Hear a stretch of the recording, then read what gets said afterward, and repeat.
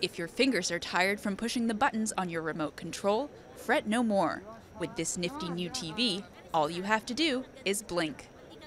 It's just one of many improvements to TVs on display at the Consumer Electronics Show, where this year the screen is the star. A major trend is ultra-high definition, also known as 4K, boasting an image quality 4 times higher than HD. Ultra high definition is certainly one to watch because the resolution is very compelling and is actually really required when we get into some of these larger screen sizes. And the televisions of tomorrow aren't just bigger and sharper, they're also thinner. Screens like this one that use technology known as OLED or OLED can be as little as 4 millimeters thick. For me, this has been a really thin phone to be able to use. When you compare this phone currently against the thinness of our TVs, it's just unparalleled.